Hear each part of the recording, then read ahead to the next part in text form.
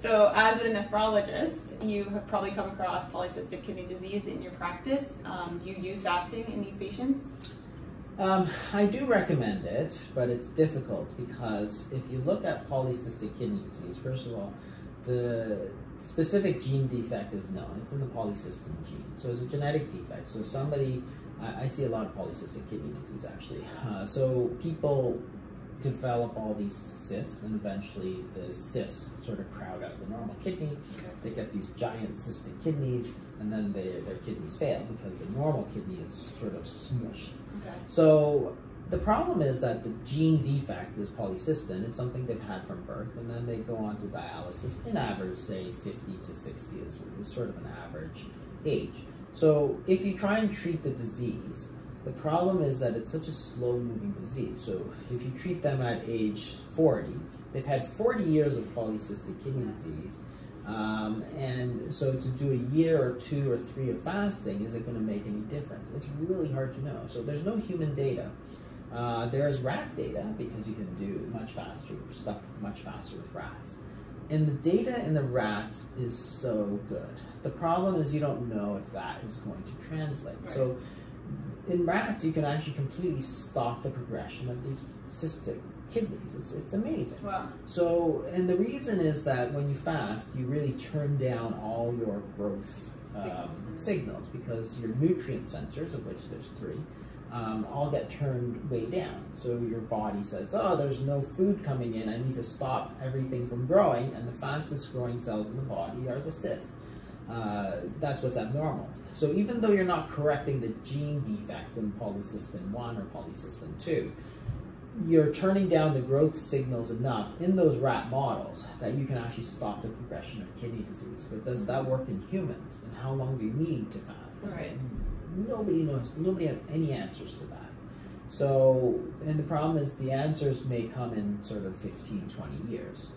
So it's a total guess. If you're to look at rats, and rats are different because their metabolic rates are higher, therefore when you fast them for 24 hours, that doesn't necessarily translate to a human fast of 24 hours. It may be closer to like 5 days sort of thing. Do we need to fast them that long, and how often? And you know, nobody knows the answers to that. So I tell people that they should probably do some fasting, you know, but I don't know what the best timing is, and I don't know if it will actually work or not. Yeah. So it's really a very difficult question to answer.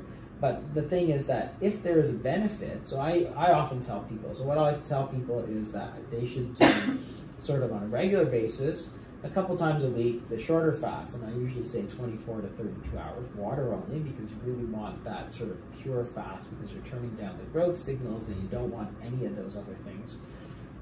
And then every quarter or so to do a longer fast. That covers both bases, because if you're getting the benefits from the shorter fast, then you'll get that, and if you're getting the longer fast, you're going to get that. So you want to do both.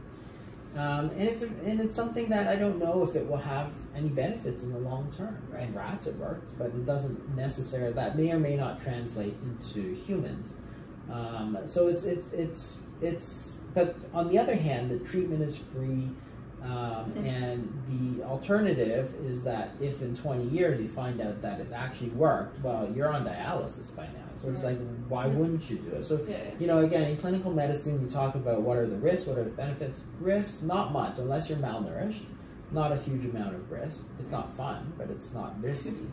Benefits, potentially a lot of benefits, but unknown. So I always give people the option. I say, look, you can do it if you want, but dialysis is no fun, and if this actually works, you know, we're not going to know about it for a long time, so therefore it's up to you whether you want to do it or not. I think it probably would work, but you can't tell because you have to actually follow these people for 5 or 10 years, because the disease moves so slowly that you're actually not going to see any change, good or bad, in 5 years. Like, you know, I follow these people for sort of decades, and they'll progress extremely slowly, but that's the disease. It takes 50 or 60 or 70 years to manifest. And other than fasting, what other alternatives are there for immediate use? There's two things. So one is a medication called tolvaptan, and it's a cyclic AMP inhibitor, and it's just one of the things that they've discovered turns off some of the cyst growth. The problem is that you wind up peeing a lot. So a normal person will drink about 1 liter of fluid a day, liter and a half a day. These people drink about 5 liters a day because they basically pee it all out, so they get thirsty and drink it all in. So you can actually get much of the same benefit if you simply drink a lot of water. But when we're talking a lot, it's like a lot, sort of like 3, 4, 5 times what a normal person would drink. So I tell people, 1, you can try the fasting, and 2, you can drink a lot of water, and that avoids them having to take the medication. But the problem is it's hard to force yourself with the medication. You pee it all out, so you're thirsty, so you are going to drink that. Without the medication, you're not going to want to drink that much water. It's a lot of water. Yeah. Peeing like every 15 minutes. How do people live their lives? That's crazy. People do. But that's been the big problem, is that is the only treatment that's currently available. That's been proven to slow down the cyst size. So that's why I always think somebody needs to study this for fasting, because if it is available, then it's probably highly preferable. But in truth, you could use both. You could do both the drugs and the fasting. They should be added.